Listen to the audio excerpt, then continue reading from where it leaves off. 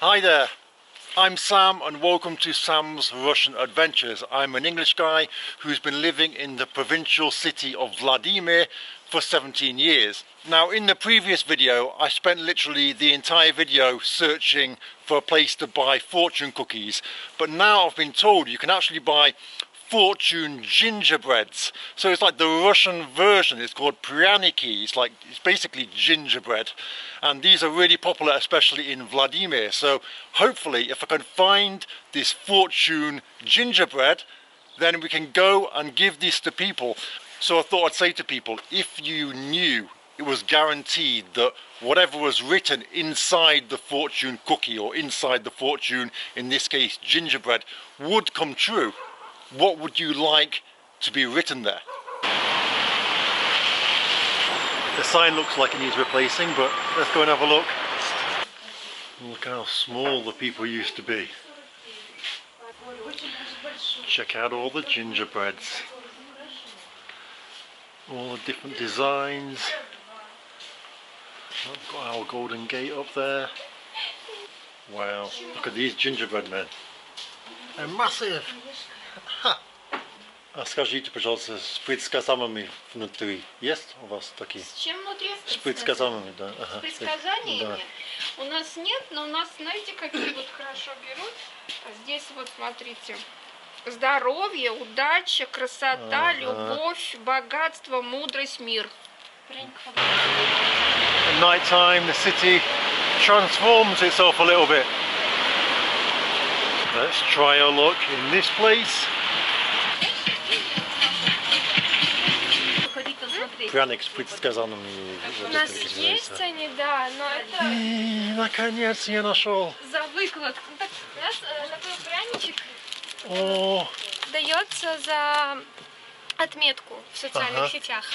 Он у нас как бы бесплатный, по сердечко, то есть вы выкладываете фотографии с нашей отметкой в Инстаграме, в социальных сетях разных. Ну вы уже будете на мой канал, на Ютубе. Так что, хорошо. Ну, а можно от вас покупать, потому что я хочу нисколько. Check out the guns. That's probably the most un-Russian looking Kalashnikov I've ever seen. Oh wow. Look at that. Ha. I like this one. I might have to get that to wear in my videos. What do you think? Which one should I buy to wear in my videos? Look at some of the souvenirs, all like traditional stuff, honey, jams. I can't believe I've actually found gingerbread with fortune inside. Well, kind of inside. It's in the packet, but at least it's something. Have we got any famous people here? Let's have a look through here. I think in here they have like master classes where people can come in and they can learn how to make the... Ooh, check this out. And they can learn how to make the actual gingerbread. Wow, I need a chair like that. That is sick. Look at the wall of magnets. Let me just stick my head in for a second. Здравствуйте. У вас есть музей, да? Проводим экскурсии. Какая вы такая приятная. Спасибо. Вообще классно. Губы у вас вообще супер. Спасибо. Также приходите к нам на программу. Сейчас кукол-берегинь будем делать. Если что, каждый день работаем. Каждый день можно просто прийти, да? Каждые полтора часа у нас программа есть. Я сейчас схожу, вам визиточку принесу. Хорошо, спасибо. Держите. Спасибо. Можете поснимать наши пряничные картины. Мастерица из нашего города сделала. Это пряник, покрыт глазурью, расписан красным. Я хотел спросить, что за карта? Это пряничная карта. Здесь самые интересные пряники иностранные и немножко наших русских пряников. Если вы смотрели, почитали, а там, что вы почитали, именно случилось, да? Что вы бы хотели, что там было написано? Мир во всем мире. Да? И все. Я бы хотел быть $20 миллионов или что-то вот так. Вот, я тоже об этом подумала, кстати. Вы завтра выйдете замуж. Да? А человек уже есть? Да. Или... А, да. Хорошо. Надо ему это вот так немножко... Вот надо ему печеньку в глаз закинуть. Печенька, да, вот. It almost feels like New Year. It's pretty crazy. Batman's about to come and save the day. Check out Vilkinjet, that is incredible. I don't know if they just haven't taken the lights down from New Year, or they were just like this all the time. It's like a way of standing out from the crowd. I guess you don't stand out from the crowd because everybody's got them. The most dangerous balcony in the world. I've never been inside this place, but it looks really inviting, doesn't it? I've just seen my dream woman. She's absolutely beautiful and she doesn't speak. She's just standing here in the window. Oh no! I've changed my mind. She's nicer.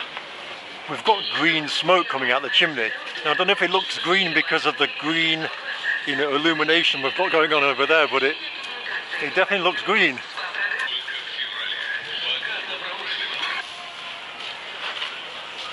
So I've just given a homeless guy money, right? I didn't film it because, you know, I give money and things to people every day.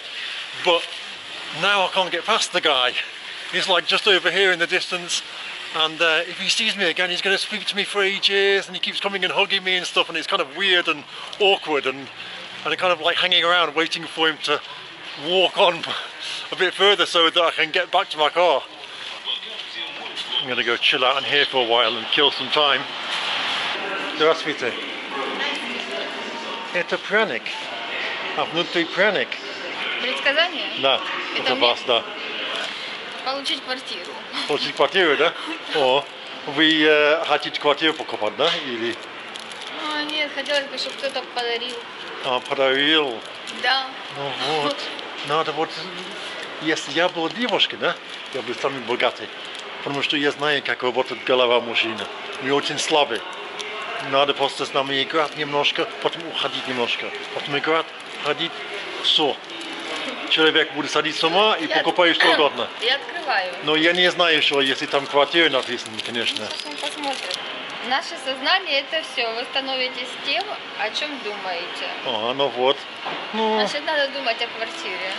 Нет, вы можете думать, что твой любимый человек покупал у вас квартиру. Вот так. Точно. Да, вот так. Здравствуйте. У меня есть для вас подарок. Предсказание. Да, я не могу это говорить это слово. Предсказание? Да. Спасибо. Но если я скажу, то это уже не сбудется. Но я надеюсь, что там будет написано, что получается у вас. Спасибо, я тоже надеюсь. Пожалуйста, давайте. Всего доброго. До свидания. До свидания. В которой была бы все, о чем давно мечтаешь ты, чего бы так хотела ты. Если вы бы знали, что точно будет случиться то, что там написано, что вы бы хотели, что там было написано? Чтобы был мир во всем мире. О, молодец.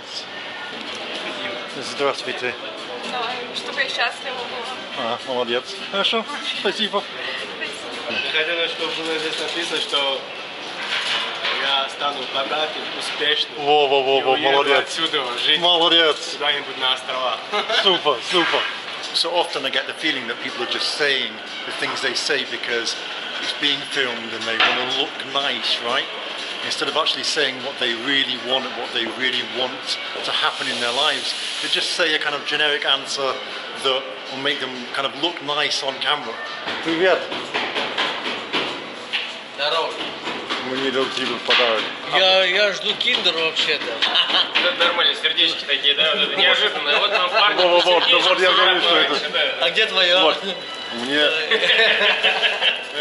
То, что случится. Молодец.